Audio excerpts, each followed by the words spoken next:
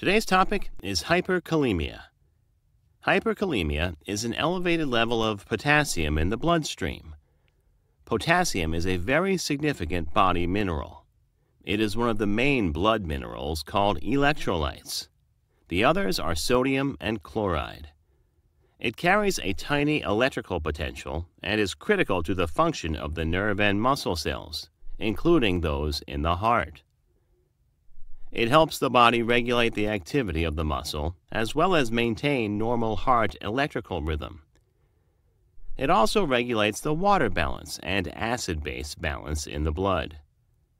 Potassium is found in a wide range of food, such as fresh fruits and vegetables, tomatoes, sweet potatoes, oranges, broccoli, blackberries, apples, banana, avocados, peas, lima beans, and apricots.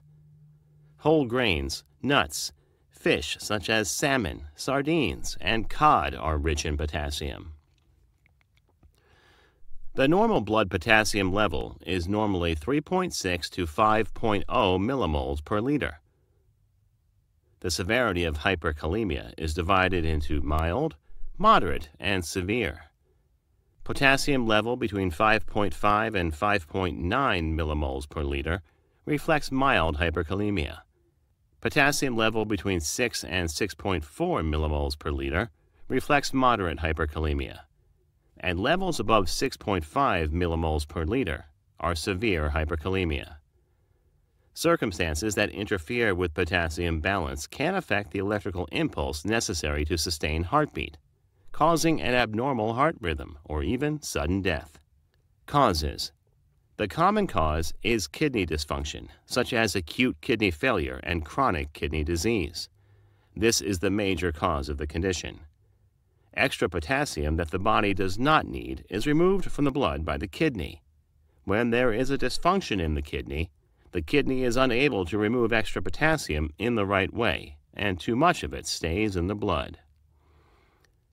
Medications such as beta blockers, ACE inhibitors, NSAIDs, angiotensin II receptor blocker.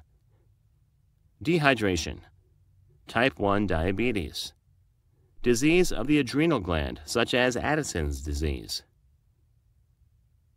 Rhabdomyolysis, internal bleeding. Symptoms: feeling tired or weak, unusual or irregular heartbeats or palpitations, chest pain, trouble breathing, nausea, muscle pain. Diagnosis and treatment. The diagnosis may involve taking your medical history and carrying out a blood test. The blood test measures the level of potassium in the blood. The blood test is like many other. A small needle is placed into a vein on your arm, and your blood is drawn out into a tube and then sent to the lab to be tested. An electrocardiogram will also be done to check for significant risk of abnormal heart rhythms. Treatment. Treatment may depend upon the underlying cause, the severity, and the overall health status of the patient. Mild hyperkalemia in a healthy individual may be treated without any hospitalization. If the condition is severe, an emergency treatment that includes hospitalization in the intensive care unit under continuous heart rhythm monitoring may be necessary. The goal of treatment is to help the body get rid of excess potassium quickly and stabilize the heart. Hemodialysis is the most rapid method of removing potassium from the body. This is the best treatment option for those with kidney failure. Hemodialysis uses a machine to remove waste from the blood, including excess potassium when the kidneys cannot. Prescription drugs may also be used to treat high potassium levels, such as diuretics, pills that increase kidney potassium excretion in urine.